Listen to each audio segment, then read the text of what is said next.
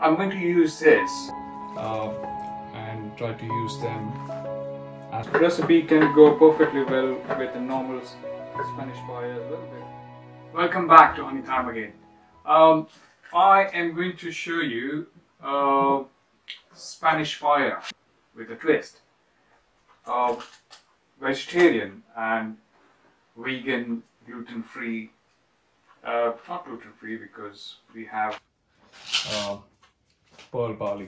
I'm going to use this plant pioneers, grown delicious chorizo shroom dogs, and try to use them as chorizos for the Spanish paella.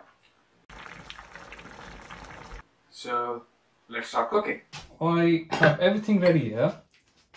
The diced onions, chopped carrots, diced tomatoes, red peppers, sliced garlic. These are the Plant Pioneers chorizo sausages, which I'll show you how it's to be used. And these are pearl barley. So instead of the rice or the paella rice, I'm going to use the pearl barley. These are unwashed, and these are the washed and soaked for at least 3 hours. So these are perfectly well to go in the Spanish paella. In the meanwhile, let me prep this courgette.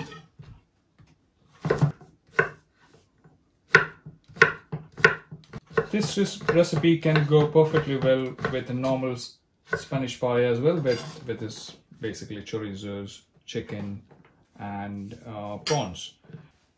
I'm doing this for vegan, so obviously I can't use any meat or seafood. So these are the sausages. Oh, they do smell like chorizo sausages. Have them large chunks, so there's less chances of breaking and splitting in the paella or on the pan. Kay is not with me today, so she will join me in the next recipe. These are very good mushrooms, and I often find them in Sainsbury's shelves and disappear very quickly. So yeah, I cut them in large chunk size. Always try to cut the mushrooms with the stem here, so the cup remains while cooking, it doesn't split into the rest of the food. The hob is on. This is olive oil. I'm going to just squirt some oil into it. I always use a generous amount of olive oil in most of my cooking. I have everything ready here. Okay, for some reason the hob wouldn't work. I think it was the weight of the pan. Okay, let's start with this. The olive oil is hot enough, and I'm just going to quickly sear or color them vegetarian or vegan. The idea is not to let them stick to the bottom. You see, you want this slightly brown color. You have to be very careful because it's got a lot of moisture in the sausages. It sizzles and probably sometimes burns your hand or fingers. Okay, I think they are ready to come out, so we can put them back in the same bowl. We want this a bit of burnt stuff because it adds a lot of flavor to. The first thing I always do is I just brown the garlic. Don't be too worried about the burnt bits here. All come out when you start to put onions in it. Onions got a lot of moisture in it, and it invariably just soaks everything in it. The onions are ready to go in. There you go.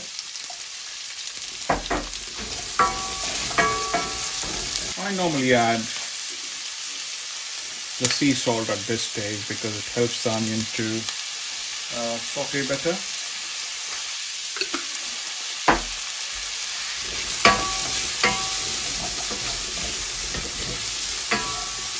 Carrots.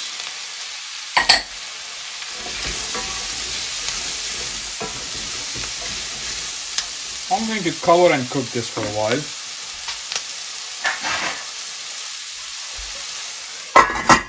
Simmer.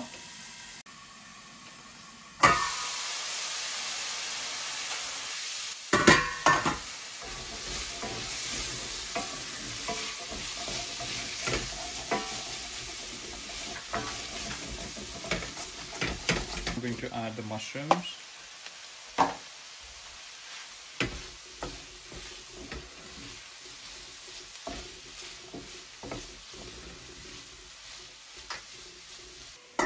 Put it on top, simmer.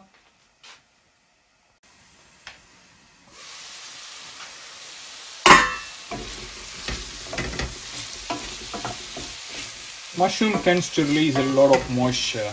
You have to balance the moisture when you're adding liquids to cook your rice or pearl barley in this case. Most of the rice dishes actually are even thick based gravies. The pearl barley. Okay, pearl barley, I've removed the extra liquid from it, and at this stage it's a garlic, onions, carrots, shitake mushrooms, and then the pearl barley. Remember, pearl barley is to be washed or rinsed and soaked for at least 3 hours. You might be wondering why I'm not putting the red pepper as yet, because what happens is red pepper cooks very quickly, so it's best to leave them at the end so it remains whole and you can basically maintain the crunchiness in the final product.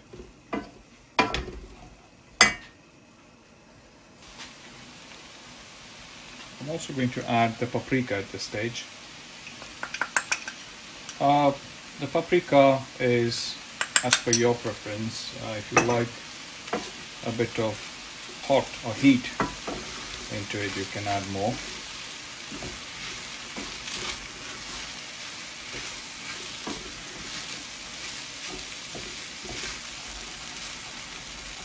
You see it has scraped off all the bits from the beginning, bottom of the pan. Add the tomato.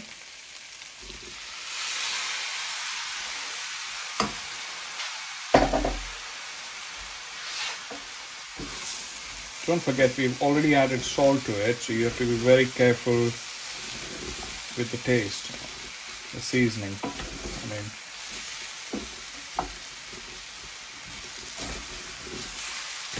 You don't need to bother much about the tomatoes melting in the paella, because we want a bit of crunch into the paella, so that's why I'm adding it after the pearl barley. We'll give it a few seconds of closed cooking.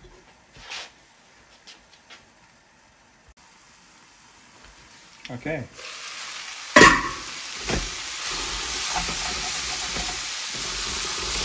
You might find it sticking to the bottom, but don't worry. It's the starch from the barley. And add the courgette and the red peppers.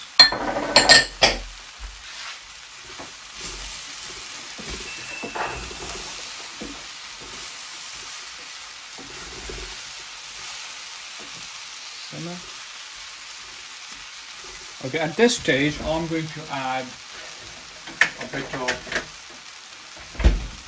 saffron to it.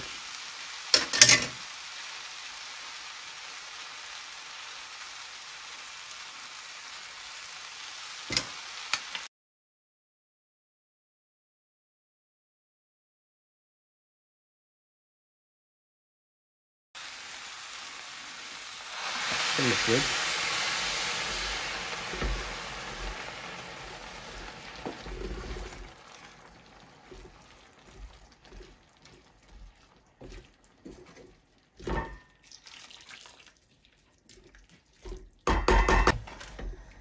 unlike the rice paella,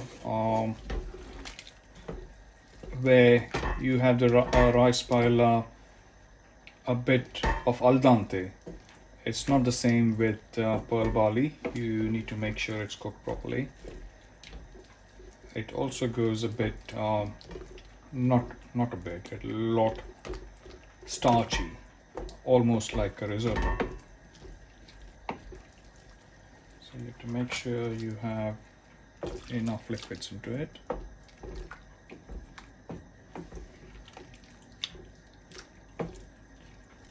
Add in your plant-based chorizos.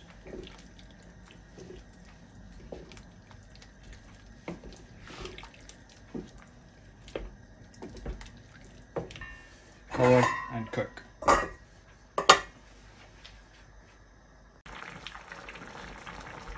We are halfway cooked to the vegan paella.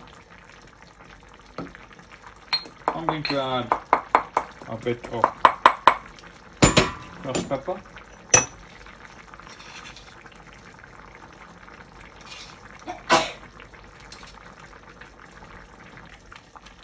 Paella should be ready in another 10 minutes.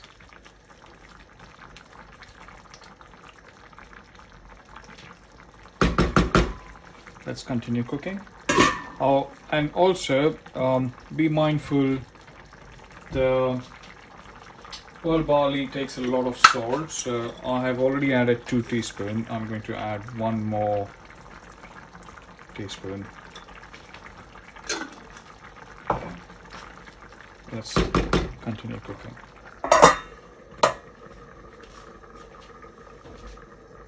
Takes a long time because it's not like the paella rice, which cooks very quickly. It takes a long time for the pearl barley to soak in all the flavors and the liquids which it's cooking in. This is the stage where I add the parsley. And I would like to tell you about parsley because sometimes you don't use parsley when you buy it from your supermarkets. So what I do is normally I just chop and freeze it, and it's brilliant. It lasts longer, it has the color, and it retains the color, and it's brilliant. Okay, this is the stage I add the parsley to it. Stir it. There you go. It's sensational. It's smelling so nice. It's making me so much hungry. I can't wait to try this. Also, I have all the ingredients and the quantities in the description below of this video. And also I have given you some tips on how to cook the pearl barley in the juice, because it will take a long time, but if you pressure cooker it, there is a chance it could cook quicker than normal. Okay, let's start plating this now. How it is, this is how the consistency is.